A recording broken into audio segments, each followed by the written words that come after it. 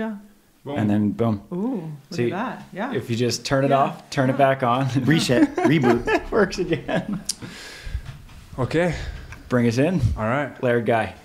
Laird guy. I'm a Laird guy. Yeah. Yes. Thank you. Welcome. Yeah. Welcome back to SANDCAST podcast. Gabby, welcome back. Laird, welcome to SANDCAST podcast. As you said earlier, I'm newly a Laird apparel athlete. So thanks for having me on the team. Yeah. And more importantly, thanks for having us in your house and letting us enjoy the pool and the workout and all the just good energy on your guys' property. We're stoked to be here. Well, it's always good to see you guys. And is it strange for you to have athletes that wear your apparel? Yeah, well, I'm thankful. I'm thankful to have them athletes on, wearing the apparel. It's funny. I was wondering. It's another transition. When we were in the sauna, I was like looking at everyone's board shorts. I was like, "Is RVCA allowed in the sauna?" Yeah, absolutely. Well, Luca's. Hey, whoever wants to pay Luca. Is Ruka? That's right. Oh yeah, Got it. For Luca. Yeah, for sure. Luca and Ruka. Yeah, G Luca. Yeah, when I first he's saw Filipino too. That's okay. So well, because Pat. Yeah, Pat's Filipino. Yeah. So it's a good. They got a Filipino thing going. Yeah. It's great. When I first saw the Laird apparel and Cam and Theo, the other two guys, were wearing it, I was like, and they were in the sweatshirt with the big Hawaiian Islands, and me and Trevor partnered up. I'm just like, this is just not right. The Canadian guy with the Hawaiian Laird, Islands. what's the deal, Laird? Like, let's go get these guys in the water, see what happens. And then they're wearing the big Hawaii jacket. I was like, I need to be on this team. This is just not working out. And then it worked. Well, that's so great. Here we are. Yeah, thank you. Yeah. Like I said, we're honored to have your talent. So that's right. Yeah, no, we need soldiers. So. Yeah. Hey, I'm a soldier for sure. Let's go to work. But I've had a lot of, we're half beach lifestyle sport, but also like a real, land sport. And so we're not always getting like beach gear. Like I'm playing beach volleyball, but then I can't go jump in the water and go body surf in them. So now I have like real ocean board shorts, and I'm just like, okay, now everything's right in the world. Yeah, but I said body surfing probably not an option. Like if you're playing in Switzerland or something. No, yeah, if I see a body of water, great when you're at Manhattan Beach. Yeah. But at the Switzerland Open, it might be like jump in the frozen lake. Yeah, exactly. Maybe which is still good. Maybe you got like a barrel, like the river's hitting a rock or something. Yeah. A little wakeboarding at Lake Zurich. Yeah, we did. Where? Oh, yeah. We did some wake surfing in Austria. They had at Klagenfurt. You're probably familiar. They would take us off, or the players' tent was a dock. Floating dock. And then the boat would pull up, and we can go out and like wakeboard off of it. Yeah. Try to bend your knee right before the match. Yeah, it was more like when you lost. Have some drinks and go. Oh yeah, okay. Yeah, depending on who you are. Drag your on some suffering. Yeah, drag your suffering. Half the guys were like drowning out there. It was for our entertainment. It was pretty great. Yeah. Yeah, but it's so cool to see what you guys have built. Like there's just so many different layers to like you're one of the best big wave surfers ever. You're still one of the first people who comes to mind. Like a producer from CNN was talking to me about volleyball the other day, like Gabby Reece. And so you're still like one of the biggest names in volleyball, and then you have the superfoods, and now you have the Laird apparel, and then you've built such a cool community out here. Like do you guys ever take time to reflect and be like, this is pretty awesome, like what we've been able to build here? I think we separately are like grateful and aware, because you're really fortunate if you get to do what you like to do for a living and do it with somebody you love and do it in a space that you believe in.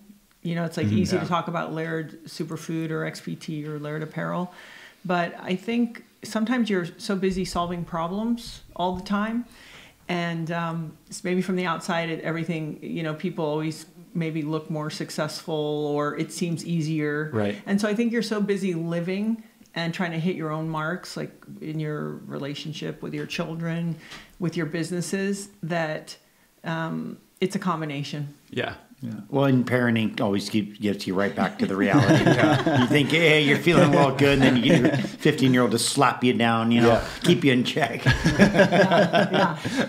Yeah. And there's this famous saying that I love that, it says, never let your memories be bigger than your dreams.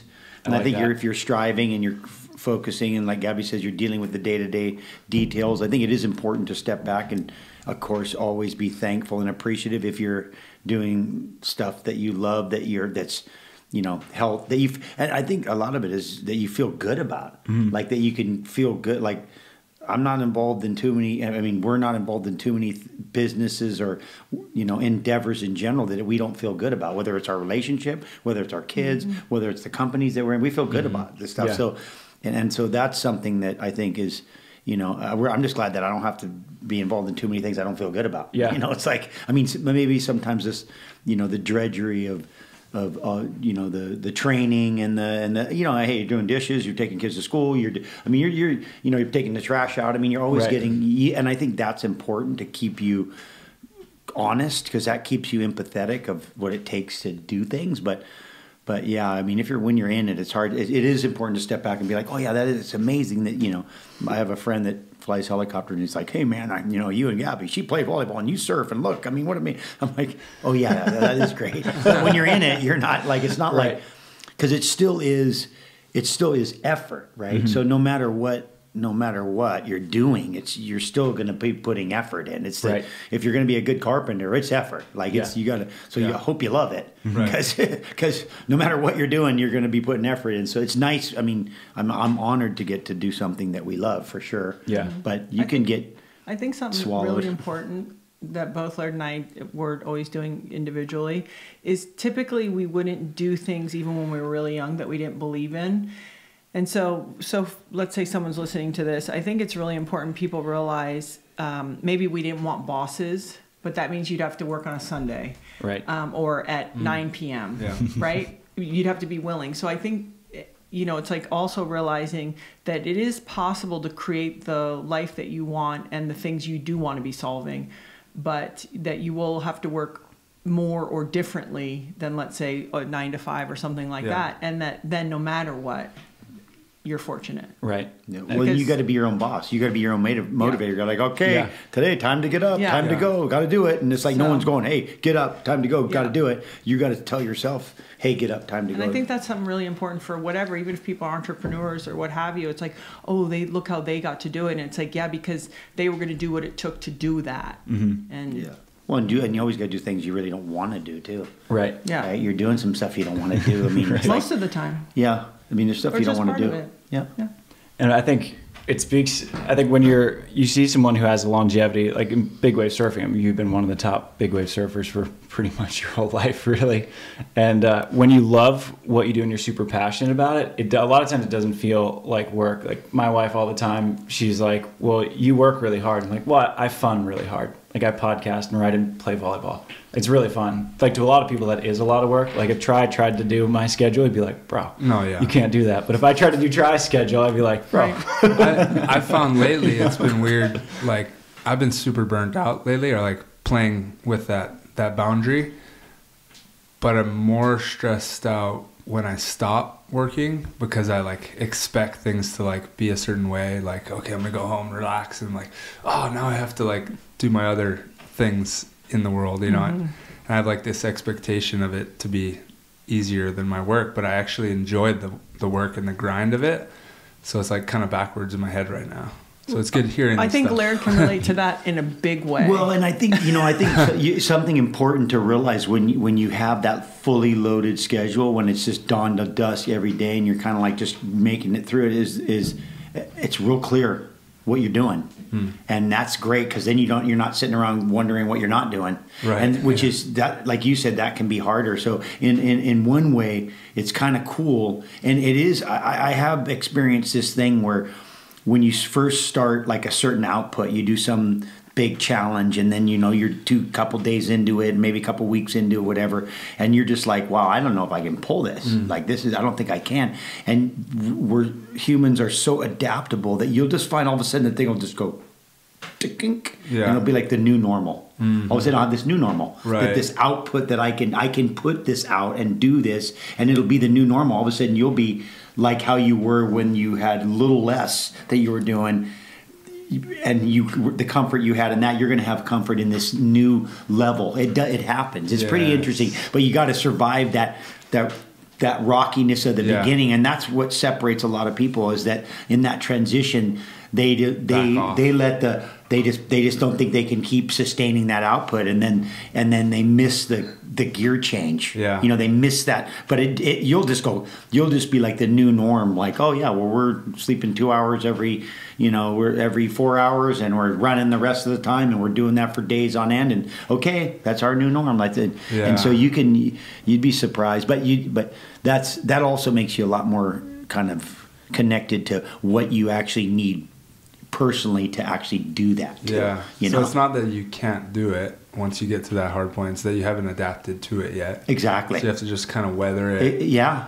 You'd be surprised what you can. Okay, good. No, I'm just saying. But you'd be, Good. but you'd be surprised. You'd be surprised how much you can. I think we have the capacity to so far beyond what we think we can do. So if you're even in the realm of what you think you can do, I think you're still just, you're still inside the barrier. You're still kind of within the water just taught us that a little bit earlier today when Gabby was pointing it out of like, just like getting to the end of that breath, you're like, not going to make it. But like she knows, and we knew I probably could have just pushed through and gone all the way back that last leg. Yeah. But instead it was like, no, I'm going up for air. Yeah. But like the body probably could have done down and back. The brain, maybe not. Yeah. Well, we're always And it looking just- for the path of least resistance, right? Yeah. We're always just looking. I mean, it's part of what has allowed us to have success in a hostile environment. That we always were, conserving energy and trying to get trying to avoid all the. Because if we didn't do that, we probably would have got hammered. But now that we have abundance, it's working against us a little bit. We've gone past the point when it was beneficial. It was beneficial before, and then all of a sudden now it's not beneficial because we're not even we have the same mindset, but we're not near the threshold. Yeah, it's like 100%. Yeah, we're like. Have you guys read The Comfort Crisis? Yeah. Yeah. And I interviewed. So you had Michael author. Easter on. Mm-hmm. He was great. Yeah. That one, I read that at the beginning of the year, and it's like one of those books that just like sticks with you. It's like that's a life changer right there. And then I immediately now I have an elk tag in Colorado doing like an 8-day backcountry hunt in November. I was like, that's going to be uncomfortable. But I'm going to do it. Like getting in the water. Like Tri was saying, like when you're running out of breath, it's uncomfortable. But when you like push through that barrier and get like to the last wall, you're like, oh, that wasn't so bad. Yeah. Like Well, and the stories helps. we tell ourselves, right? I think that is more than 50% of the deal in everything in life about what it's going to be like, how's it going to be, and all this energy we spend towards, projecting the story that we've told ourselves about an unknown or something new or something hard. Or Well, that little voice, it's that little. Yeah. What she talks about that in the art of fear. Yeah. We talk the little voice. That little voice isn't really you. It's not really you. That little voice that's saying, "Hey, you got to come up right now because you're going to run out of air. You better get breath. I mean, you're not going to be able to do it longer." That's actually not you. That's just like this system that's in place to try to protect you, Like an alarm system. Yeah, it's like a protection, but it's not actually you. That's why when you get there, you're like, that wasn't as bad as I thought it was. That isn't the same voice. The one that says it wasn't as bad as I thought it was isn't the voice that was saying, you better go up now, you better drop your weights, swim to the surface. Right. It's like all that stuff. It's this other little chirper that probably, like I said, I think must have been important when back when we needed it. Right. And now it just seems to be a distraction. It's like, And there's just no more haunting feeling than when you give in to that little voice chirping and you come up and you're like, oh, why'd I stop? Like I could have done that last rep or whatever it may be. And so I feel like once you give up and you get that, that is actually helpful in the long run. You're like, I don't want to feel like that ever again. Where you leave a tournament where you're like, I could have done more, like I could have practiced, like could have prepped more. Like those haunting feelings are super important, even though you never want to have them. Yeah. Like it's good to have that in the back of your mind. Yeah, I don't know if you guys watch Alcaraz just barely get beat by Djokovic. Yeah. But there was a quote to your point that Alcaraz said, I don't know why I was crying. I did my very best. Yeah. And he did. You watched the game. I mean, I don't know how much It's better a great you could rivalry be. too coming up. I know, but it was just a very interesting thing. He's like, I don't know why I was emotional because I really gave everything I had, so that you wouldn't get that voice. Right. You've had that in volleyball where there are days where you could win and you knew you actually weren't that good. So it was like, yeah, okay, that was okay. That's confusing. And that's almost that. No, but it is. But also No, I you know. can lose and be like that. team was better because I did everything I could, and somehow that feels satisfying almost more in a different way. I can relate to that. Yeah. You I'd can? rather lose. Yeah, I don't. I think like if you failed and you know that you were performed with maximum and the best effort you had. Yeah. I mean, I got no problem Is there living with that. anything It's like just that? when you fail, when you know you could have done Yeah, of something a course. little. Then that just, even when you win, it's confusing. You're not like, yeah, I won, but that's a shallow Do you ever victory. have that on Yeah. a wave? Is there something like you think, oh, I could have done differently on a wave? No, I don't feel like you. Yeah, have that. well, that's why you never jump off. You never jump But off. I don't think I never have heard you say in 20 I never whatever jump. years. Don't jump off. No, I've heard you say that, but I've never heard you be like, at that one point I could have done this instead of that. I've never heard you say that. Maybe I just did it so often growing up that, like, Is that I think so.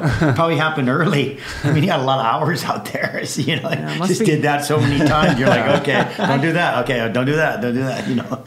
I mean, that's just time, the volume. When you have that many hours at that You have an point, interesting it came in relationship late. Though you're Yeah, talking about for sure. later, though. Well, let's see. There's no like it? Later, winning, and I've known you for 28 years. Later. you can't beat the ocean. No. There's no. Even if you get that barrel, the Yeah. one that's on the picture behind me, yeah, Oh, you didn't like beat the ocean. no. No. Right. Yeah. I don't even know what you call that. Well, I call it. I say that it's like in harmony, harmonious. That you're able to. It You're in allowed harmony you with it, right? It allowed you. It allowed you, and you did what was right to. In the allowance, Yeah. like it said, "Oh, sure, you want to come through? Right. Go ahead. Now's your Take chance. your shot. Yeah, here's- Take your here's your shot. door. And if you do everything right, you get through, and it allowed you to go by, and you're like, "Great, I made it." Or it didn't allow you to go by. So, Yeah. But yeah, there's a harmonious. That's why when you hear any kind of I conquered that, or Right. I'm just like those aren't words you can use when you talk about a human and the ocean. You Yeah. didn't conquer it. Like Yeah. there's no conquering it. Like we're so all about conquering. I conquered that. The Like no, second you you, didn't. like, It just let you. Go into the ocean with that belief, you're toast. Oh right? yeah. Yeah. I'm gonna Yeah. conquer you. Yeah. Come on in. Right, that big buff guy. Let's go. Yeah. Jump in the shore break. Yeah. The more buffed you are, the worse it is because your Yeah. attitude is going to be wrong. You're going to come there thinking you can just implement power, and but water does that alone. Even you don't even need a wave for it to do that. Like the ocean's just a lie, but like just the water in general seems to do that. If you bring aggression to it, I think it's so conductive. It's almost like, oh, you bring aggression here. Let me I'll show you what I do with aggression. Like it'll just grab you and hold Right. you. If you have to come in kind of with a weird submission thing, you have to kind of submit to it, and then you within that you can make moves, but you have to be submitting first. First you submit, then you move. You don't try to like subject. You're not going to come in. Right. And we see that the water is a great telltale for people. You just can bring people in the water, and you just put them in there and tie a weight on them and watch them, and they just hey, whoa. Like, you're not going to get in a dangerous situation. no, that's Don't be true. with him. Yeah, Don't be yeah, anywhere yeah. near that guy. Else he might Be away just freak from him. out on you. Seriously. Oh, 100%. Yeah, it does that Yeah. to you. It's such a good metaphor. I mean, Probably for when life you're in getting general, stressed too. Yeah, but probably when you're getting stressed, like you don't know how guys are going to play until you get to like the real grind thing when you've been grinding and you're in that real, and you might just see it for a brief second. The pool will bring it out in 1 minute Yeah, in it's the true. shallow end, 100%. but competition will. I mean, we have it everywhere. It's in that when you get people stress and you get them in the right spot, you'd be like, oh yeah. I mean, that's probably why you lose teammates. You just see them in their moment, and you go, yeah, I can't rely on you when I really need to. And you probably don't even see that until you're just only in very few matches at few moments you get to. It rears its head, and you're 100%. like, oh, yeah, no. Yeah. You find out a lot about a guy sure. at 13-12 in the third set when you're getting served. Exactly. That's what I mean. Yeah. Oh, 100%. Yeah, that's like the deep What end with the swings are you dumbbell. Yeah. Like, are you taking chances or playing it safe? Yeah. At the end. Or I you're was just like- tightening up. Are you? I always like the surprising people. They're kind of sleepers, and then they just kill it and crush it and don't crack or waver in the real pressure. You're like, oh, Just the quiet killer. surprise. Yeah. Well, you just because you don't know who they are until you actually get Until you see into them. the situation, and it's. I think that's true. With I mean, you're going to see. I think there's a formulaic process to life itself. And there's you're just going to get to that place in some places sooner than later, you know, but when you really get squeezed, you can have friends for 30 years and never really test the friendship for real. Right. Like you can just be like, oh yeah, have fun and cool and have a few things and this and that, but never really test it. And then one day you get a real test and you're kind of like, huh, you know what? I don't really like you that much. That wasn't that great. Sorry. But, you know, or you'll be like, I like you a lot and I can rely on you. It is interesting. Life is that way. We have these things that we think mean so much. And then when you really get them squeezed, I mean, even probably a relationship too, you don't really know about that until you get squeezed. And then you go, oh, okay. Are you someone that I can rely on when the house is on fire? Yeah, well, it seems pretty relevant nowadays, or just in general, like with the fires that happen, you know, like actual semi-natural disasters happening all over the place. And at least as I'm getting older, I'm seeing more of those, you know, I'm going through experiencing and seeing how certain people are reacting. Even like the flood in Honolulu, when I was at Waikoko when Honolulu flooded a few years ago, and I got the call too. It was like, Laird's down here like saving people on boats or something. What do you mean saving people? And he's like driving down the street. The streets are underwater.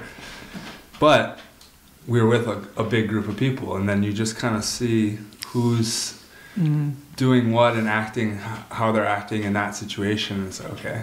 Like, Are they handling? How are they handling? Yeah, exactly. Yeah. What did there's a great quote. The guy said, be someone people can rely on at a funeral.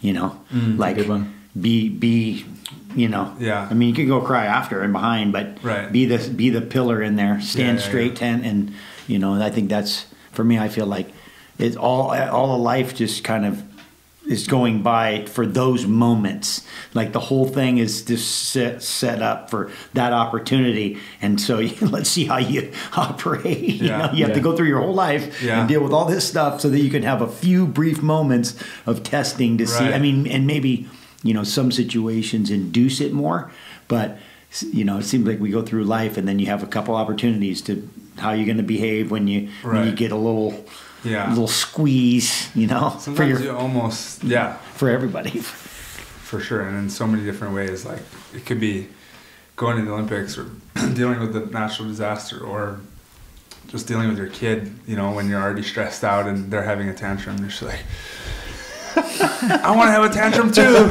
We're both at that point. And then, okay. And I'm bigger than you, so imagine what I can do. Yeah, I can win in this tantrum. Well, kids are that's the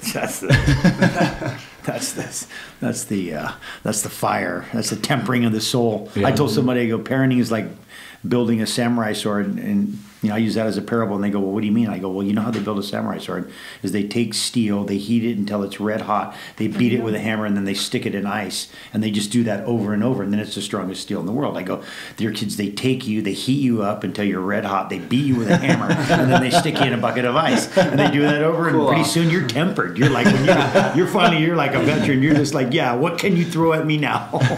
You know? And you have the ultimate test too with 3 daughters. Like Gab was saying, it's not real parenting till you have a girl. Yeah, it's a different kind of parenting. You can get like your master's, your PhD, or you know, just the nuance of emotions and you know. I say this complimentary. I think women are complex beings, and I mean, I just think and girls are practicing, right? And their awareness, their intuitiveness, and they're sharp, their needs and stuff. You see how it cuts. Totally different. That's what I like about guys. There's some variable that it feels pretty straightforward. Like caveman, rock, stick, gooch, like pretty. You know, get us tired. Totally. The boys feed us. Guy relationships broken bones too, just like girls. It's more the mental jiu-jitsu. And they sort of require you. They call you on some of your stuff that you've drugged from your childhood into your adult life. And they hone in on it pretty good, and they call you on it, and can be super uncomfortable. I bet. You guys seem pretty well equipped for it, though. You know, it just looks like that. You haven't seen my back. It's like I got lashes across. They're actually in certain ways tougher on Laird. Yeah. I think the notion of resistance is futile. I think it's sort of like, I don't know, if you have a certain habit that is like simply not working, you know, you make a change. And I think with kids, it's like you're not going to bang your head against the wall over and over. You're going to say, okay, I'm willing to change. And I heard something really cool where if a kid, especially if they're going through a hard time, the parents will drop them off somewhere like, okay, you got to fix my kid. Like they'll go to a therapist or a counselor or something. It's like, yeah, no, everyone has to have a conversation, you know? So I think we've had enough of those opportunities. You know, Caesar, the pet guy? Oh, yeah, Caesar. Yeah, what does he do? He just usually fixes the dog owners. He's like, oh, I got this dog. It has a lot of problems. So he sits the guy down. He goes, okay, now when you're doing this and you're doing that. And all of a sudden, like, wow, my dog is fixed. I think that's true. He does. He fixes the dog. He fixes the owners. They're like, hey, I've been fixed a few times. How can you fix my dog? And like, come here, sit down.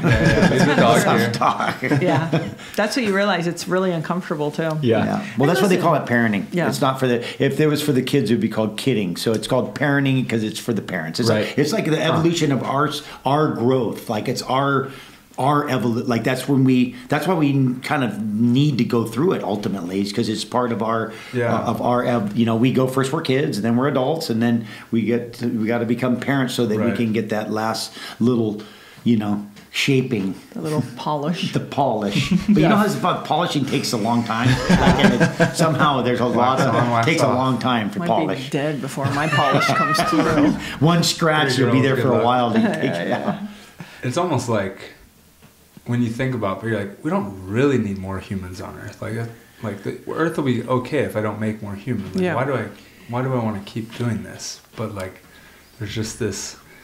For every like tough thing there is, it's outweighed a little bit more with like the love part of it. And screw it, let's do it again. And then you're like, why would I want one more? Like, no way. And then it's like, they need now friends. I have like 12 nieces and nephews. Yeah. Luckily, I'm the youngest, so I get to watch. That was always my advantage. And we still get baited in, even with all that, right? You're watching. You're like, it would seem like watching would probably make you avoid it, but then somehow you just walk right in and go, well. Must be okay because everybody else is. Well, don't you ever view yourself? Then you're in there and you're like, it's not okay. Why did I? But have you ever had those moments where you view yourself and you like, oh my God, I'm a cliche? Have you ever had that in your life? Yes. Like you're doing something and you are from the outside viewing yourself and you're like, oh, I'm a cliche. I'm straight out of a sitcom. When did that happen? Yeah, 100%. Well, especially like our volleyball community is like, it's tight-knit, but it still has that party, community, young vibe. Yeah. And then, like, instantly, I'm just, like, the old guy on tour with the kid and the family. Like, no, why would I? I'm not coming with you guys. I have a kid. I have stuff to do. I'm like, oh, crap. I'm that guy. Yeah. I'm the no fun guy. You guys using? Yeah. Yeah, you just instantly turn into no fun guy. Like, I work too much. I'm too busy. I'm like, wait, what? Oh, shit. Damn it. Parenting's such a different kind of fun and joy. Like, Delaney the other day, she's so tired, my wife, and then she was like, she had it with Austin, our son. I mean, he had just been fussing for 2 hours, and then he laughed one time, and she was like, I love him so much. Like, there's just nothing like seeing your kid laugh and smile, and he's like 4 months, and he doesn't even know what he's laughing or smiling at. We're like, oh, that was me for sure. It's like life peak right there. It's the way it's set up. Yeah. For sure. Someone planned this. Well, they said if your kids look like old people that we wouldn't even take care of them. They have to be cute, and like if they were look like old thing, you'd be just like, and they were acting like they're acting. You're like, oh my God, just don't even just get away from me. But they're like so cute. You're just like, oh, it's okay that you just vomited on me, and then like you got diarrhea, and I'm changing your diaper, and it's on me, and it's and you're crying for 4 hours, and I'll just be like, But otherwise you'd be like, oh, wait a second. You look like a miserable uncle. Well, Benjamin Button's parents just didn't do it right. No. They were old by the time he got young, and it just didn't work. When we were talking in the kitchen earlier about just education, you're like, if you want to go to college, awesome. But I think that you guys have like the most real world education.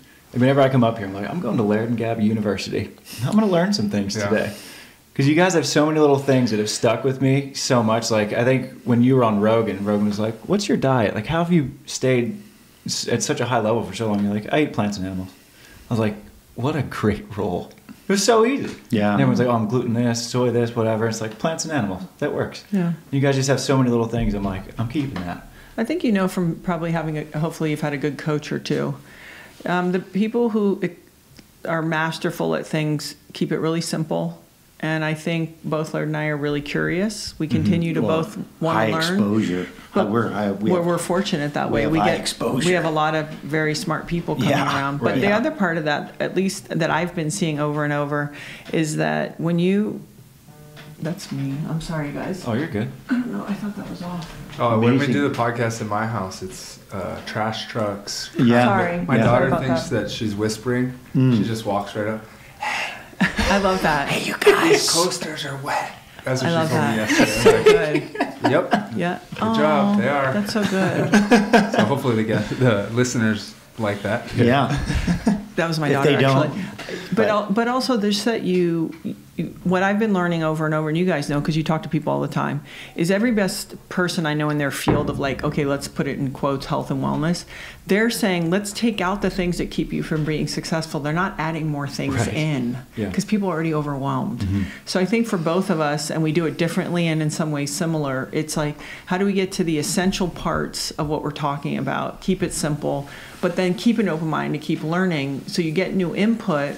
But try not to get turned upside down or overcomplicated by the new input. Well, and I feel like we're getting scienced out too. We're getting data overwhelmed with data, and I feel like I want to come from more experiential. Yeah. Like, tell me about what you've been doing and how you've done it and what works for you, and it'll. First of all, that'll be a simpler way, right? Because you're gonna just if you're doing it, it's probably pretty simple because nothing we're doing is that complicated. And so let's have it be more experiential. And I always like, for me personally, I think just learning more with a, it's like, why is the Bible full of parables? I mean, because we can apply those so easily. And so I think I feel like we complicate it. We have so much to deal with and so many things we're trying to juggle at once. Just in this new, more convenient world, it's nice to have things be more simplified, just simple. Hey, put this, drink that, do this. Just do some simple things that can really have long-term benefits. And then what are those things that we can do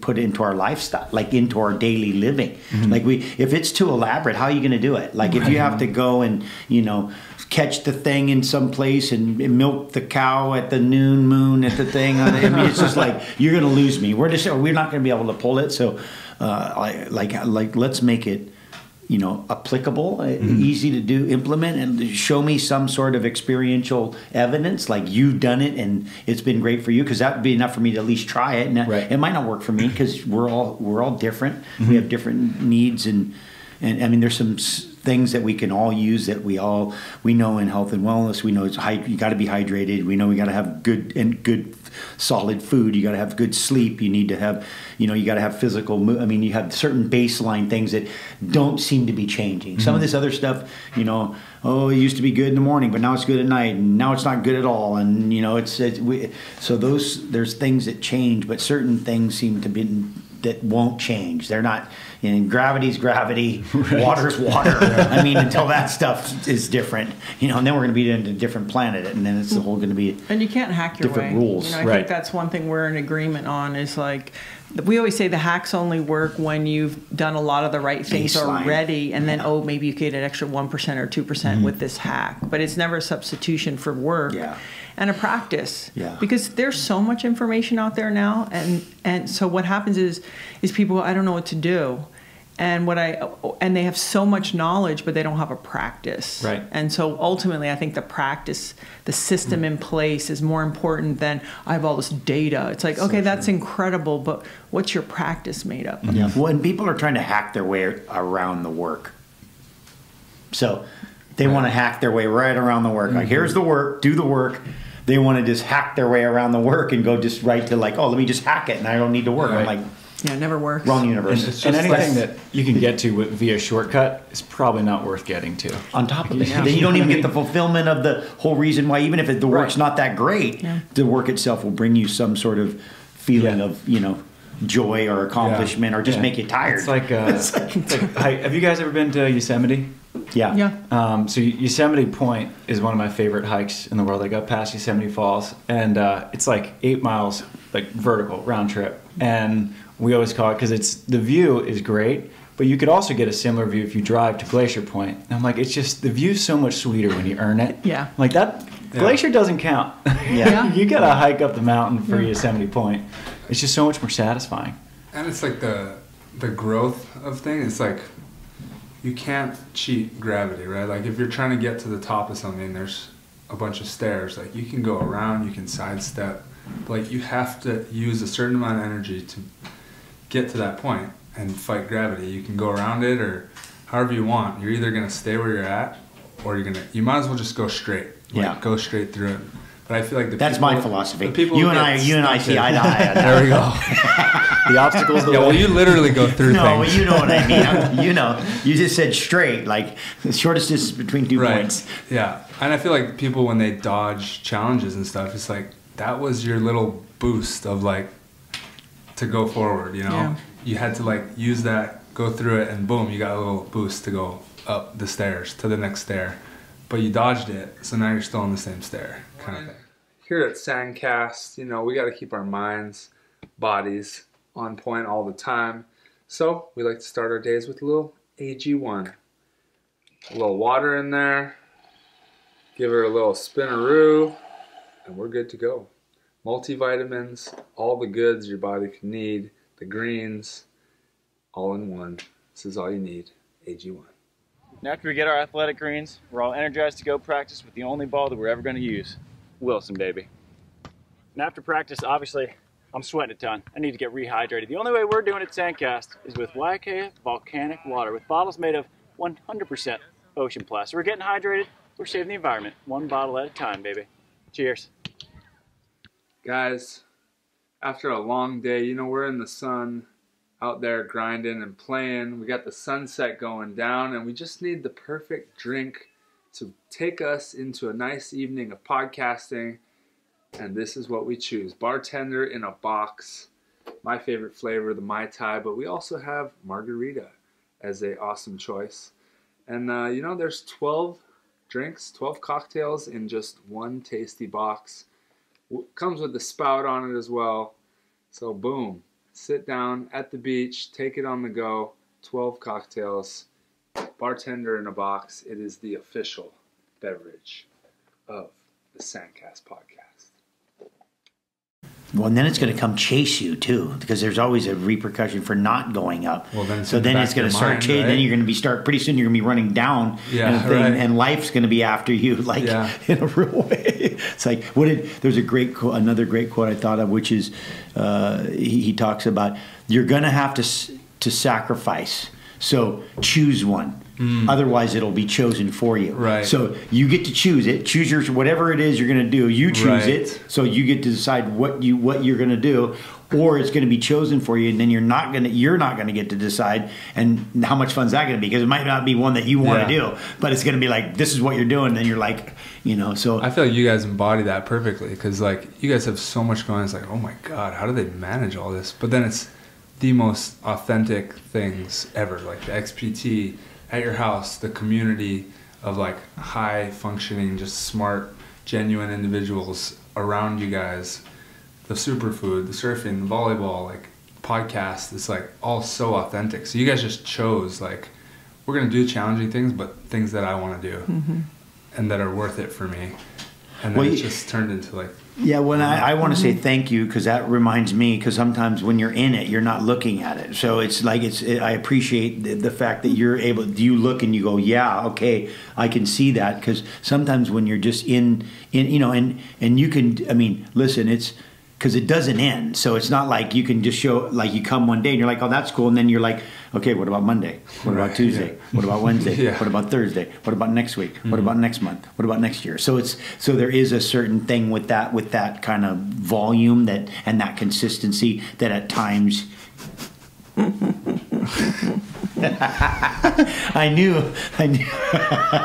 Next. No, it's great. Outside people come into the house because Laird. What's they say? An expert, somebody lives a mile away. Well, no, I don't say. I mean, I try not to say too much, but I just watch at times. I mean, that is the balance between the Laird and I. Is Laird needs to be out in nature and doing things that are all consuming. And he'll lay down wattage and output like nobody's business, but he, I think, really resents feeling monotony. And I do think, and people can say whatever they want, I think that is also a more masculine trait of like Be careful. Wanting to break out of the monotonous grind, Yes. which I think is also healthy because for me, it's a good reminder of like, wait a second, like Laird will ask me and we'll be in the car and he's like, I mean, is this what we're doing now? Is this what we're doing our whole life? We're just answering emails. Is that what we're doing? We're answering emails. It's like, and I'm sitting there like, I'm trying to spin 50 plates and I'm like, I'm trying to just keep it all rolling, Go to the ocean, Laird. Yeah, but it's not just go to the ocean, right? It's a specific kind of ocean, and if Mother Nature's not providing those, but then I'm reminded that that's also what makes Laird, and I'm so grateful for that kind of not free spirit, but just that spirit of adventure or willingness to try things that don't seem feasible. It's also a reminder, but it is an interesting balance. Like you build these things, but to maintain them or the maintenance of them can also be a sentence. Mm-hmm. So you have to really mind. Totally. Make sure you really like it and it's fun because the sentence will be a little easier. Like, I wanted to build it and bail. Yeah, and that's the thing. And it's also remembering. It's like somebody asked me this recently, and I'm like, when it gets crazy, like think about it with your family. I always say for women, it's when we're standing over a dishwasher, right? You're MFing everybody in your family when you're standing over the dishwasher. You're like this guy and that baby and this kid and like whatever.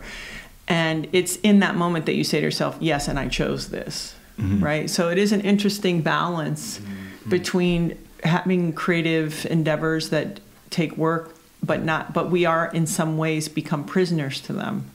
And so it's a constant calibration of making sure you're paying attention to how deep are you getting in the lockdown and what do you need to do to also balance that out. Mm-hmm. You guys seem to have done a pretty remarkable job of it because when you start something new, it's novel and it's exciting, and then like I'll use podcasting as an example. Mm-hmm.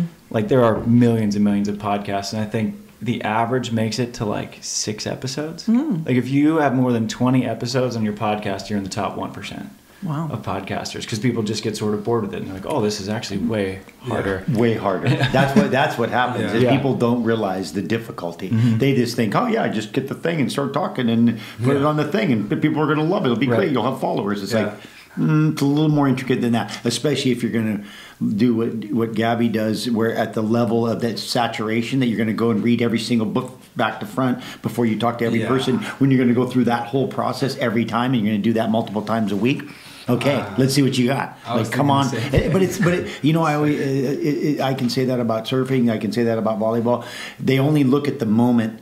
They look at the one place. They see the person on the top of Everest and they go, oh yeah, I wish I had that, and they're not realizing. Well, you had to go, vomit in base camp for 2 weeks first before you even got there. And I go and I can use myself personally. People look at things that I've done, and I go, yeah, you want to be me all the way until you're in the water and a 80-footer is going to land on your head. I go, everything up until then is all great. It's like, you want to be that. I want to be in that car and live in that lifestyle and use that until that day. And then all of a sudden you're like in the thing and you're like, I don't want to be here. Wait, what's your line about intention? I always appreciate that actually.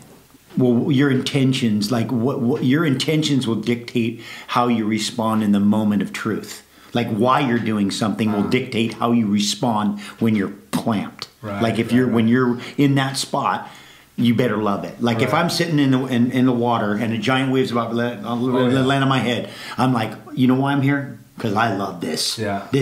I just love this. Yeah. This is great. And then probably you might have a chance to survive the punishment. Right. But if you're there for any other reason, you're like, mommy, whatever, please get me out of here right now. I'll never do this again. Like, so, I do like to hear Laird and Luca's conversations around wiping out. It's fascinating. Like the skill, the thought pattern, what you're doing with your body, a new technique. Well, I figured if I did this, it was a little better. So you realize it's a commitment. But I have a theory about failure too. I have a theory about failure and your skill to be able to, I call it the art of crashing, but it's really the ability to be able to how you, like, because it's unrewarded. I call it the unrewarded skill of wiping out, which is where you can see an athlete do something and fall in a way that a civilian fell like that. They'd have a broken leg or a broken neck or a broken something. Yeah. But you've learned how to do it in a way that you can get up and just keep doing what you're doing. And that art, it's unrewarded because there's no glory in it. It's not like they go, great job on that wipeout, or great job on that crash. You don't get any you don't get any joy for it, but the reward is that you get to continue to do it. Right. So you get the reward of that you can continue on. And I think there is a real skill in all this stuff, that the skill of being able to do stuff, to do whatever it takes to accomplish these failures, and be able to fail and then get up and be able to respond again. I think that within that is probably the greater skill actually than the skill of the success. The skill of the success, you're rewarded by success, but the failure isn't. It doesn't have like a negative impact like injury or dismembership. Being kind of shows you more of that, like what you're saying, like a disastrous situation can show that real person inside you. The failures can show you that. Exactly. Same, right? Exactly. But you need to be able to be physically have some stuff. You have to have some skill to be able to come down right, land right, dive right, fall right, and do that, and so just get back up and be continuing on. And that's, but it's not like a skill where everybody goes, "Oh, that was amazing! How you missed, how you fell on your face and then got back up and still got the ball." It was more like, "It was amazing how you hit the ball straight down." Yeah. So the reward is not on the side of that. A basketball guy runs down and dives into the chairs and then comes back out and runs back down. Yeah. Somebody else diving in the chairs, they'd be probably pretty messed up. Like he just. Sure. So there's a weird. I was watching one of those compilations of like whatever people wiping out cook slams or something the other day. Oh yeah. And I was just thinking in my head, like, which one of these would I choose to do? And then it was a surfer going over the falls, like, I don't know, 10, 15-foot wave. But I was like, that surfer, it was nothing. He just popped up and went back out. Like, I would for sure choose that. Granted, like, that's out of my size range, but, like, that's nothing for that guy. Yeah. Like, these other people are getting seriously hurt, like, almost dying. It was like that kind of YouTube video. Yeah. But that guy was like, easy. Like I know that guy was fine, and it was like routine for him. Yeah, but if you took a civilian and put him in the lip of 50, I'd be like, oh god, you'd probably be hauling him away. Die. You can just see that. You'd see that you'd be hauling him away. But it is an interesting dynamic how we have these skills that allow us to make these mistakes. But I connect that to this other thing I think that happens too, which is that we hardly ever remember what we did when we succeed, but we always remember what we did when we fail. And so you look back and they go, play that tape back, like in your brain, like what I did, and you can play the tape back of your failures very well, very perfect. But the successes you don't, because I have a theory about that your brain is satisfied that you know how to do that. You did it right, so you know how to do it. So I don't need I don't need to make any memories for you to pull from to not do that again. Yeah. But when you make a mistake, you remember that very well because the body's like, we don't want to do that again. Yeah. So let's make sure we analyze that and have that available so we can not experience that again. It's interesting because you get the question, oh, how was that experience, or what did that feel like, and this and that, and you look back and you're like, I don't really even remember that. But then when you remember every single failure you ever have. Like I can tell you you probably remember your losses a lot better than you remember your victories. You just replayed like 4 plays from Manhattan this weekend in my head. Charles getting flashbacks. Like Travis knows. He can see it too. Sorry. Yeah. But I'm saying, but we do that. There's a reason why we do that, and that's so that we have that in store to access, so we don't let that happen in the future. Like if you succeed, if you do everything right, the body's like, oh, I know what to do. I already know. I know what to do. I did everything right, so I know what to do. So I don't need that information. Yeah. And I think the brain, I agree 100% that we're wired like that. We remember our losses, or remember, for example, like a fall. Like when you go down on like a 50-foot wave, like we were talking about in the sauna, and like wave snapped, and you're like, I need to go back out there. But everything in your brain was probably like, no, we don't. We can just stay in short? Like, how, did you say your collarbone snapped? Yeah, I had a yeah. Like, how do you reverse what's going on in your brain and be like, no, like, we're going back out there?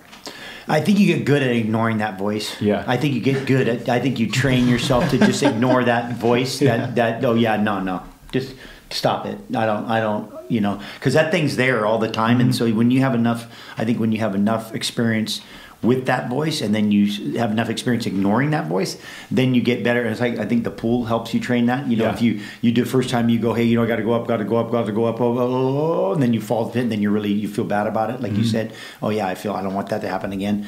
And then the next time you go, oh, here's that voice, and you just, and you go through it. And then you're like, the next time you go through it, pretty soon you're going through it pretty consistently. Pretty soon you're just able to be like, yeah, right, it's you again. Don't do that to me. Mm-hmm. And then maybe the voice moves a little further down the line, and now you're a little more squeezed, and so it comes a little sooner, and then you play the game again, and eventually you get to the point where I think you have to be reasonable. Like, you actually better come up because you're probably going to black out. Right. So you know, but I think I think that comes from that relationship with that voice, and then the ability to kind of practicing overriding it. You know, just pushing that, and being like, oh yeah, I'm not going to listen to you. Like you know, I felt bad the last time I listened to you, and I came up early. I'm not going to do that again. So I think there's something to do with having a relationship and pushing it. And I love what you said about sort of the psychology of ending on a win or more positive result. Because I mean, we had Kent on your podcast together, and he's all about the psychology of winning.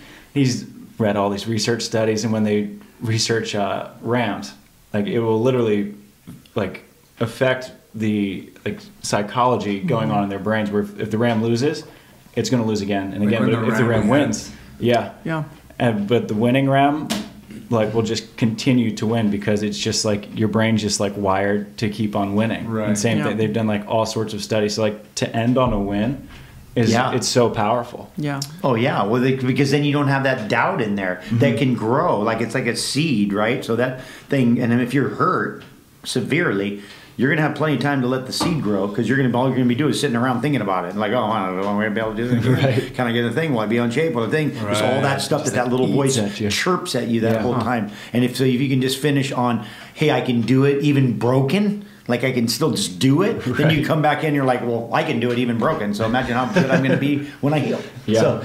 So I think that's a big piece. That's why they have that whole saying, you know, get back on the horse, right? Yeah. Like, you fall off, you get back on the thing. Not, no, I don't want to ride, I'll wait, because that thing just grows and turns into a monstrous thing that you might not be able to get over. You might not get over that thing. And in your line of work, that's like months or years, right? Like, I hear stories when you're hurt, guys are like, or people retire. Yeah, or you're just like, you're just never the same. Like, I can't commit to the same level, right? Unless they just got over it. Yeah. Well, you could have you could have a wreck. That's why I was always, when I see people that are a little careless, and then I always think, you know, you could have, and maybe I've had a few that, you know, kind of changed your barometer, but I would think that you can have one that you never get over. You could have a wreck that you're not like, you could, and it could be just because you pushed it unnecessarily. You're just being careless. You just did a few little things careless, and you did one. You get one that you might, like, psychologically you just might not get over. And I've had it. I know friends that have had it, and I've seen it happen. I think I've had a more difficult time having that happen, because I've had so many along the way that I think I've kind of gotten, you know, over one, and then you get to the next one, you get over one. So as they go, you don't just go from none to, like, you know, when you see an athlete, you'll hear an athlete never have been getting hurt in their career, then they get hurt, and all of a sudden it's like game ending. I mean, it's like career ending, because they never got hurt, and so they were so vulnerable to that injury because they had never gone through, hey, I'm hurt. Okay, I'm a little better. Hey, I'm back. Maybe stronger. Okay, now I'm hurt. Now I'm getting better. Being hurt to that extent's not what I thought it was. Exactly. I learned that in a huge way. Yeah. In terms of, usually like throwing out my back kind of thing. Where first time I was like, bro, I can't walk. Calling my trainer, I can't walk. Like, I can't play. We're in Russia. Literally, like, just like barely walking. He's like, just shut up and do what I say. I was like, okay, but I can't play. And then end up finding a way to play and kind of loosened into it and got like a good top 10 finish. Was like, whoa, that's possible. And then I've done it 2 or 3 times since then. Had a good friend not go through all these things and pull himself out of a really big event. And I'm just like, wow, like my experience, if I was in that situation, I would have been able to get through it because I had been through it 2 or 3 times before. But if it was just me alone in that younger state of mind, boom, I would have pulled myself out as well. And I just saw the different mindset, and I was like, whoa, that's crazy. But also, don't you think, at least from my observation, is you would call it too, though. That's the difference. Like, you've had all these little instances, but if you went out on a day that it was truly a no-go, you would not go. Well, that's true. Yeah. Yeah. Right. So I think connected to that is also, because like you can talk to Knowing other when to not push it. mountain climbers or people where, remember Jeremy Jones? He's like, if on the day, even if we've planned for a month, there's a 4-foot space that feels unsafe at that day to cross. If when I call on the radio and the person on the other side isn't like, okay, I will never work with them again. So I think the other part of that is people who are willing to say, not today. Right. Yeah, make the call. Make the call. Yeah. Make the call of like, you know what?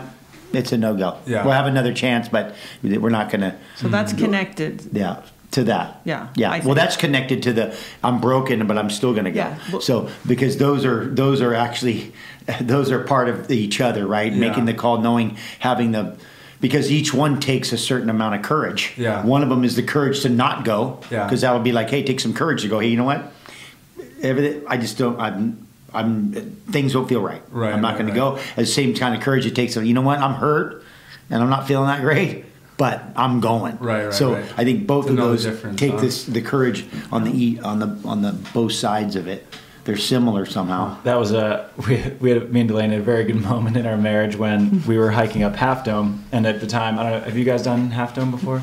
But the cables were down, but you could still like pick them up and just start pulling yourself up. And I was like, we got probably a quarter of the way up, and I was like, Delaney, like if I slip, I'm falling backwards, taking you down, and then we're falling off a mountain. So like maybe we should just call this one. And she was like, that makes me feel so much better that you have a barometer of like, maybe this is a little too Right. much. Yeah. And she's Seriously? like, now I'm way more comfortable like, With doing you. stuff with you. With Yeah. you. Yeah. We used to tell our kids that. I used to say, listen.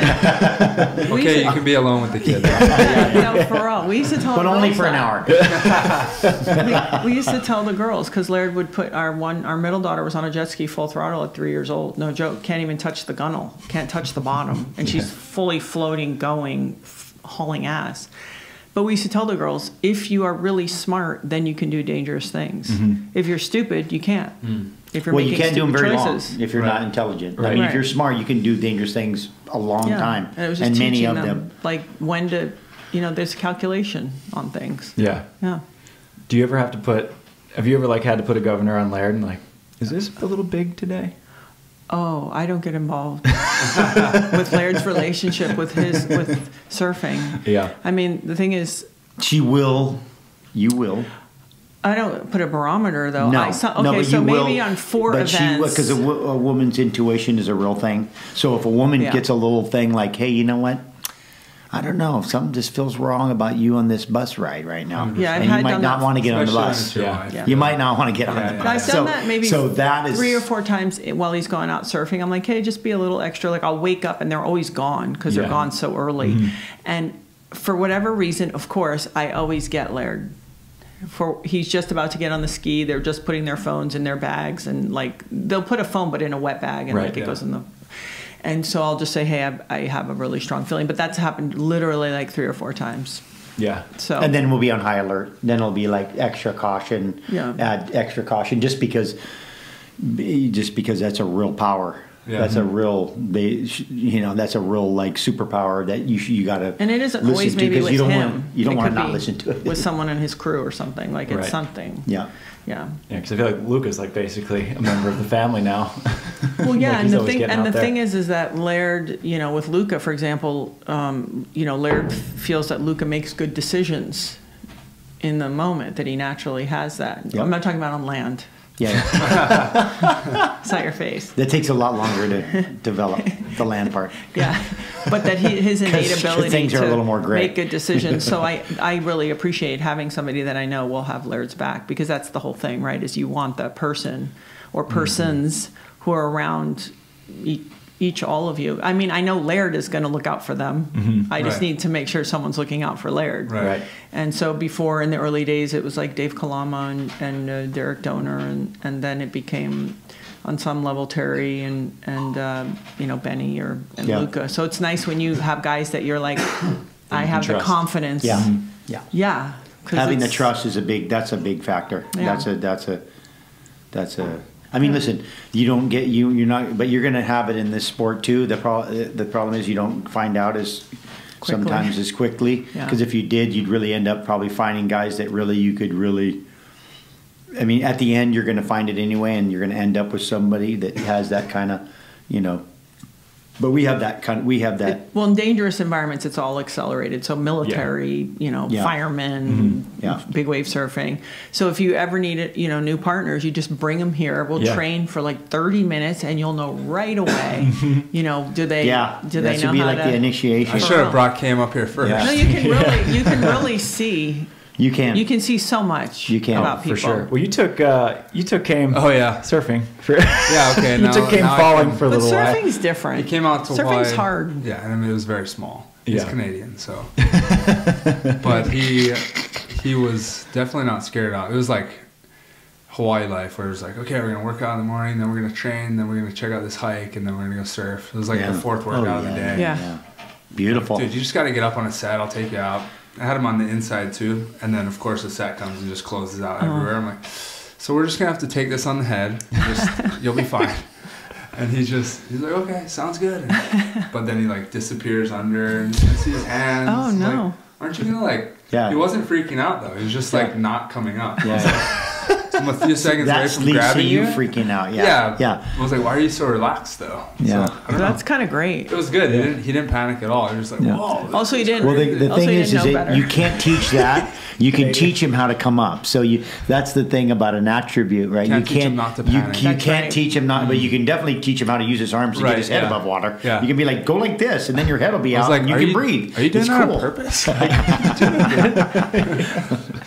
Yeah. So maybe I think that's a decent sign. Yeah. That's a good sign. Okay. Now you just need to make sure he knows what to do. Let's just get him in the now he's pool. got the right attitude. Hey, he's gonna be cool in the storm. Right. He's gonna be cool in the storm. Now we just need to make sure he can actually do what he needs to do. Yes. Okay. These are Laird athletes. So we'll bring them up.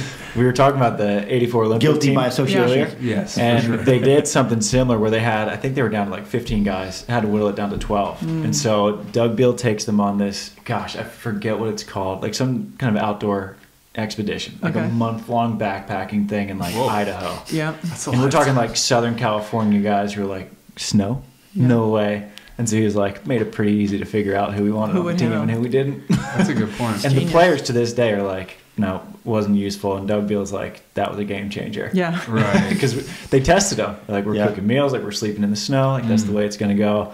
And they hated it. But Doug was like, that was a pretty good test. And we won a gold medal, and then we won another gold medal, and then we won one more gold medal for good measure. Yeah. That makes it clear. Like I said, that's the kind of test I like. It's like, well, they're thinking, what does it have to do with the game? And you're thinking it has everything to do with the game. Like it's like that's the whole. How are you looking at? Like, what do you see? Right. Yeah. I mean, it's a good leader, right, or a good coach. Exactly. Sure. Well, he sees it, right? Yes. Everybody's in their silos, but he sees the overview, and he's like, okay, well, let me see how this platoon responds when they're, because you're going to be squeezed. Together. You're going to be squeezed, and if you're going to have any inner squadron squabble, you're going to know who the guys are, and you're going to be all that stuff's going to come out quick. Yeah. At least you can identify and be like, okay, cool, I can't let you by him and you by him, and this is going to be the guy I got to push on at the thing, and who I can't push on. Yeah. So, and you see that even in business when it's going well or not going well. Yeah. Who cries and squawks and who blames and who does whatever. You're like, oh. That's what I was gonna say. Like, do you see a lot of parallels? And now that you guys 100%. are deep into the business world, from I mean, team sports. Oh yeah. Obviously volleyball.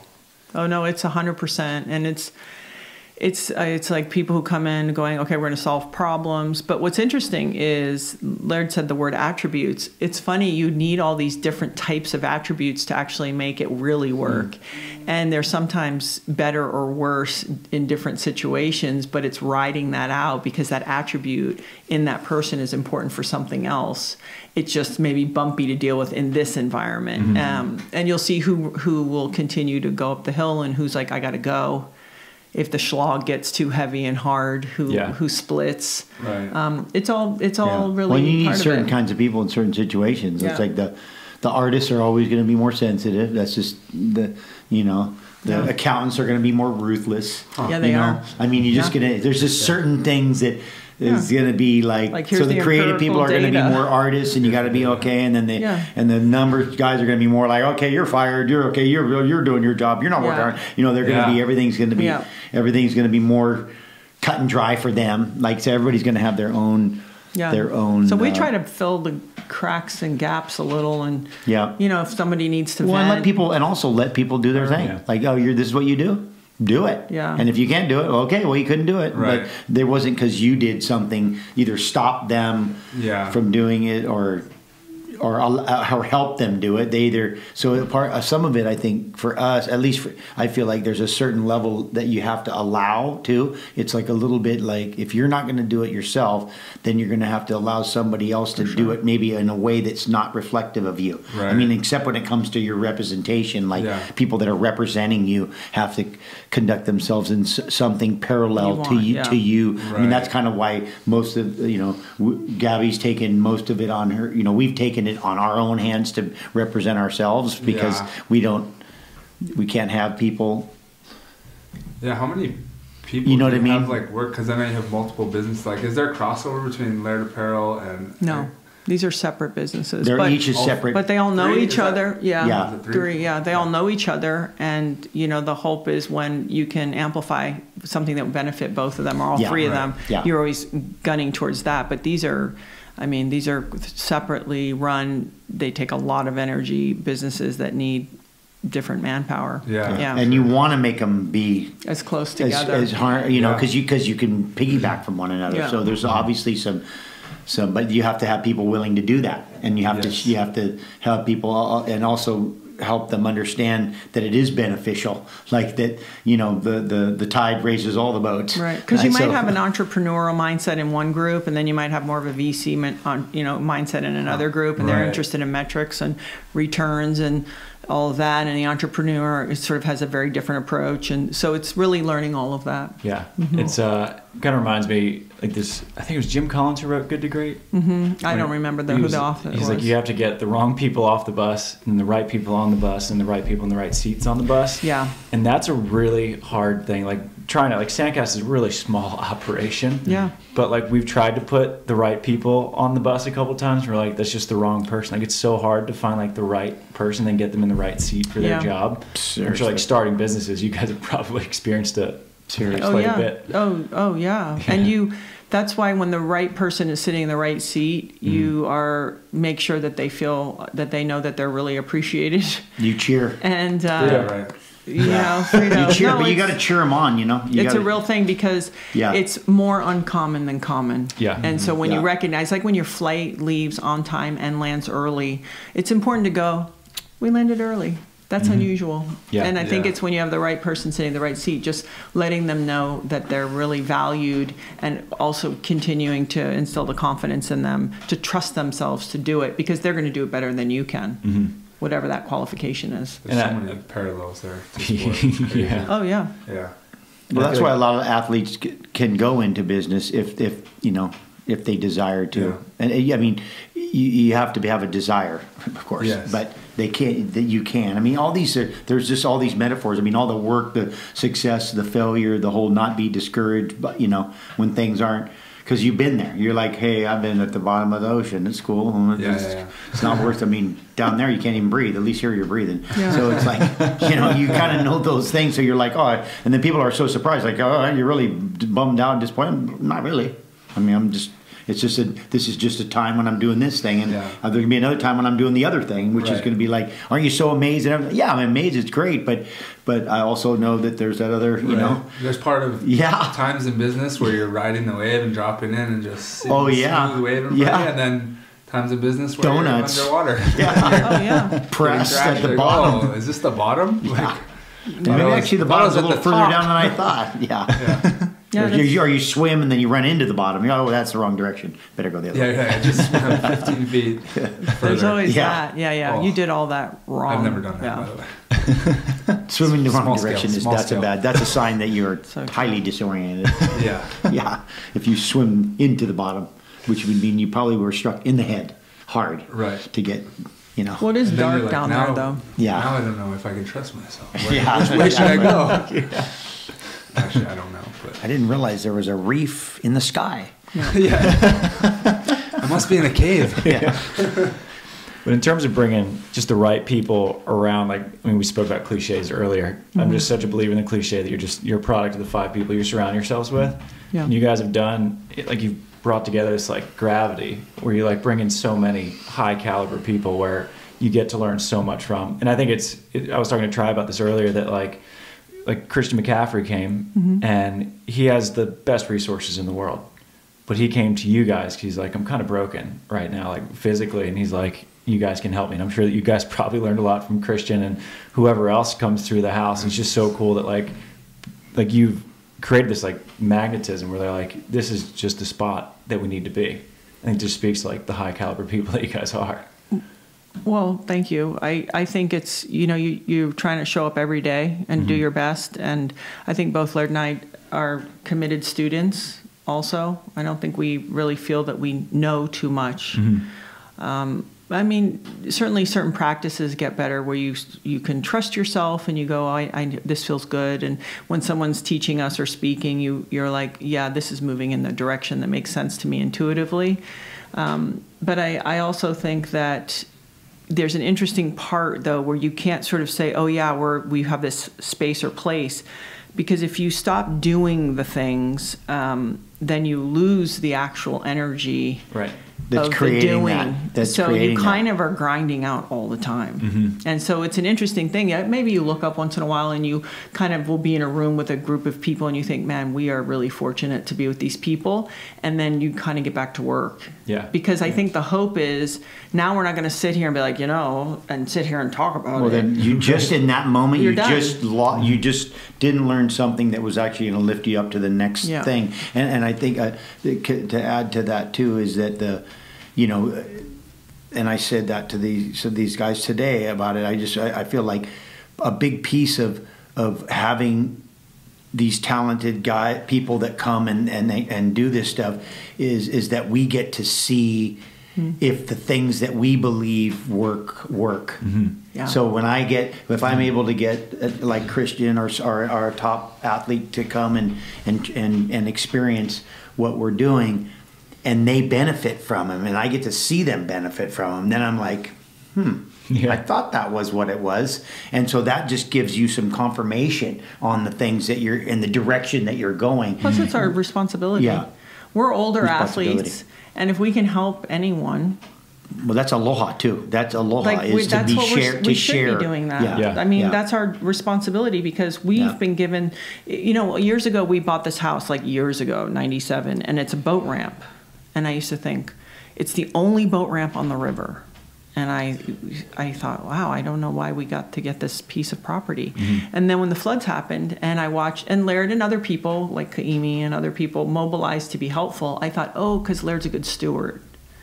And so I just think really ultimately you got to be a good steward. And so if we got put together and then on top of it we fell on this training, it's like we're just being good stewards, And that attracts people because it's genuine.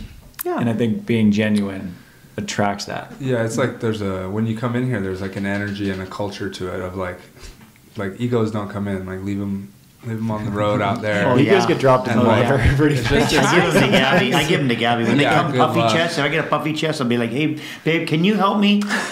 This guy Bring in needs the some heavy help, and then hitter. you see the guy in the deep end looking at like this face on his look. It's like, oh my God, what do you do? Like, what's she gonna do to me? I'm drowning. So I just give, because then they drop their guard too. They go, but It's yeah, rare no to have egos. that community feel Yeah. though. Yeah, too. yeah, Like, yeah. I don't Yeah. know. It's like But people that's go the- on retreats to like find that Yeah. feeling. Exactly. Yeah.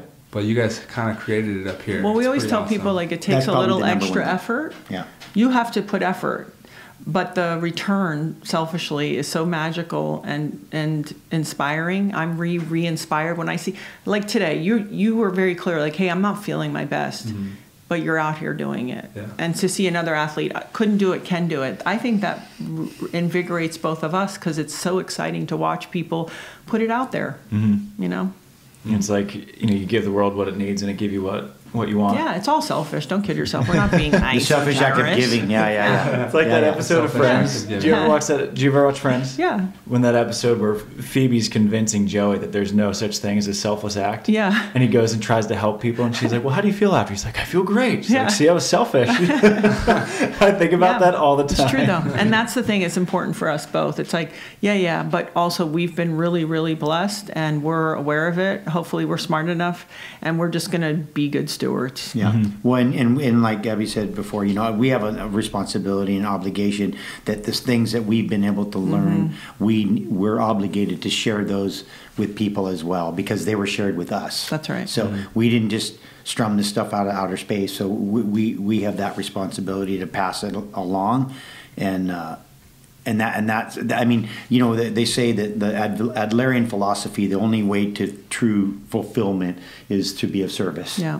And so for us, like, this is our form of being of service, right? It just happens to be that we get to do it with people that are shiny people. So it seems like it, but it's Right, still right. not really any different than you have a kitchen and you're feeding homeless people or something, but our thing's a little more glamorous. Yeah. What Very you're seeing. glamorous. It's very glamorous. Very So we have very glamorous. glamorous people. And Totally. so But that's why they want to come here, right? Those people are attracted to here because they're not glamorous anymore. No one cares about who they are or what they are like. Well, and it feels different. Yeah, I mean, I would think think. there's that. I think there is something that, I mean, first of all, what you said earlier about community, I think that's the underlying invisible thing that's probably the most important thing, which is that it is really about community, and that you can come and you can see all different walks of life, all different levels, all different skills, all different thing, and then we're just all in it. Yeah. We're just all in it, and some high level athlete can look over and they can see, Kelly Meyer, our neighbor from down the street, Right. doing some radical exercise. Yeah, We're sitting yeah. in the ice tub for 5 minutes, and they can be like, "Man, I'm one of the best at what I do," and I got this lady showing me out. Right. Yeah. So it just keeps everybody kind of in check. The water has a tendency to do that. Yeah. We're kind of all and the difference between good, great, and greater or greatest is not that. It's kind of blurred a little bit. Right, There's a yeah. blur to it. It's Yeah. not so, it's not a thing where we're jumping out of the pool marking a thing and, somebody's line's way up there and you're down at the bottom and you can barely get off the ground. Yeah. This thing's a little more ambiguous that way, Yeah. which is kind of grounding. I think that puts us all in a really good, it just puts us in a better state of mind because it puts us in a position that we feel a certain equality, that we're kind of, what do we say, we're all equal before a wave, Right, like yeah. like you can go down there, I don't care who you are, I don't care what, you can be the emperor of the world, or you Right. can just be some peasant. When the wave comes and slaps your face on the sand, it's doing the same thing to everybody. So, yeah. and it's kind of like that. This, I think that is a metaphor, but for this seems to be something very similar. It's a very similar experience. And the reminder too, like you guys have really young families.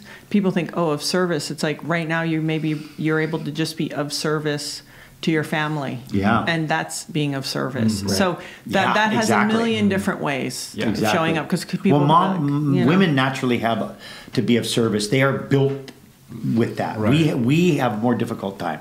So males have men have a more difficult time to be of service. Women are automatically be of service as soon as they're a mom. They're never going to be more in a service, or they're going to be mothering us. Like Yeah. I don't mother you. I'm not here to mother you. I know, but you are of service. Yeah, but I'm not Yeah, here yeah. to mother you. No, I know. I already had you've a made that mom. very clear. I had a mom. Yeah, don't try to pretend like I She- mother you I had or a that mom, you but- allow that. But of service. That's actually really funny. You think that small or that community feel you guys created comes from maybe growing up on being islanders, like from that small town, because it comes up a lot with me when I'm like thinking about living in LA, and I don't know, I'm kind of negative about it. Like I forget how great it is. You know, when you're from Hawaii, it's hard. Like everything. Well, sucks. everything in the world. You have Exactly. the benchmark. You got too high a bar. I know I'm so negative. Yeah, especially the more you travel, you're like, there's literally nothing better. Yeah. But I'm like, where's the sense of community, like the neighbors and like the I don't know, that energy. But that's on you to create it. Yes. And some people will go to it, and then the ones who won't, they just save you time. And that's the whole thing. And it can start with, okay, you guys have a community. It can start with a simple way that you act. You can generate that and show and teach other people. Yeah. Because if we have to rely on other people to create it for us, I think we'd be waiting. Yeah. No, 100%. Well, you start with your family, and then you start with your immediate neighbor down the friend or whatever who's in the immediate thing, and then you start bringing the ohana. You know, feed them whatever, whatever, however that grows, and then it can expand. I mean, ours is just growing out from that to you know out to the front yard, and then you try to grow it out into the world from there. But you start at your house in your four walls, then you go from your four walls to your yard, then you go from your yard to your neighborhood, and you go out from there. Yeah, and I have it more than I realize, than I give myself credit for. You well, know? and you're especially also living in in pursuit. the South Bay and volleyball is like but you're Travis in pursuit right now. It's hard. Yeah. You're in the pursuit of excellence and maintaining a family and a relationship. So not much time maybe else. At this time Barely in your enough life. for you, right? Not barely enough. Time to go surf. Like I haven't put my fins back on my board since I was in Hawaii. But there'll be a time like, for that. That's like there's dust on it. Like that's weird. Yeah, but you're in pursuit. Yeah. And Exactly. when you're done with that pursuit, that's what my wife reminds me of. It's like, well. you know, we can't, you know, it's like with women, and we always say, oh, you can't have everything. Well, actually, you kind of can. You just can't have it all at the same time. Yeah. And so we just have to know. It's like when a girl's pregnant. It's like, okay, but right now you're pregnant and you'll have a baby, and then you will get back in shape. Right. Oh, I'm not sleeping. I have a new baby. Yep. And you will sleep. Yeah. So it's just being clear about, oh, I'm in this time. Yeah. You know. Gabby always says something that I really appreciate, which is I get to. I get to go train. I get to play volleyball. I get to be a dad. I get to be a husband. I get to be a lover. I get to be. Reframe. Reframe. Let's reframe I get to this go stuff. to a meeting. Not I have to. I have to go to. It's like no, I get to. I get to do an interview. I get to. You know. Yeah. I feel like you guys are masters of the reframe, and I don't want to take up all of your day. We've been fortunate to be here for a while. But I wanted to get back to something you said earlier, Laird, about how you would prefer to lose knowing that you put in your best and that was your best effort versus a shallow victory. And I think for a lot of people, especially in our community, they prefer the shallow victory. And you see a lot of guys who aren't able to make that jump to the next level where they're like, well, I would have won if I wasn't hungover. Or, if I didn't go out, if I did this or that. And they always had that little caveat. Disclaimer. That little get out. Sure. And I think that's like a marker of someone who's like pretty elite at what they do, in that you'd prefer to be like, you know what, I can walk away knowing that my best wasn't enough on this day, which is a terrifying thing. You're like, damn it, that was my best. Yeah. And Try just smoked me. Yeah. Like, damn. You beat me today in the breath hold. It's bothering me. Like, man, I must be in a bad Sometimes place. they got to beat him every This guy's now a and then. writer. Keep them in line. The book reader beat me on the laps. Damn writer. That nerd. Twice. But also, I think you have to be realistic too. That anybody can up anybody on any day at something. Mm-hmm. Right. Just doesn't. I mean, that's our whole thing. That's to keep us. We're in a race with ourselves, though. Yeah. You got to be your best, and that's on you. Yeah, And exactly. that's why they say if pigs had wings, they would fly. It's like, I would, I could. What is our friend Kenny Johnson? Do you know Kenny Bolt Wrestling? He's the coach now at Maricosta for wrestling. Oh my gosh, you should talk to him. Okay. Amazing. No, he's amazing. And he's gone. He trained for Four-time 4 Olympian. Olympics. Oh, wow. Lives in Iowa. Jeez. But I mean, like Qualified for a 4 very Olympics. bright guy. But he That's said a something long really. period of time. He was with Dan. What was Dan's last name? The very famous Starts with a wrestling. G.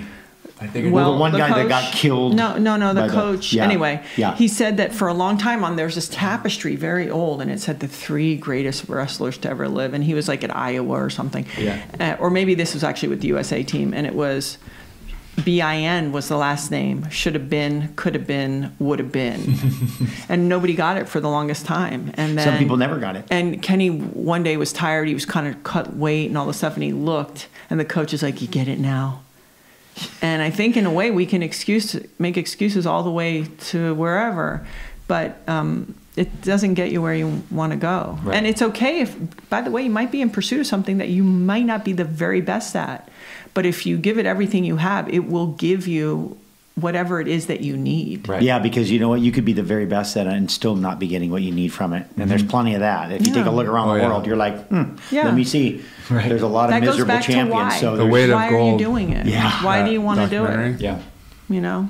So, and I think that's, who am I? What do I really want to do? How do I have a quiet enough space in my life and in my head to keep listening to that good voice? Because then our journey makes total sense to us and who we are. And Right. like even I use Laird as a great example because Laird was, he was always good in surfing, but he wasn't until his mid-30s that it was like people were like, oh, that's kind of cool. But Laird was on his pursuit. Yeah.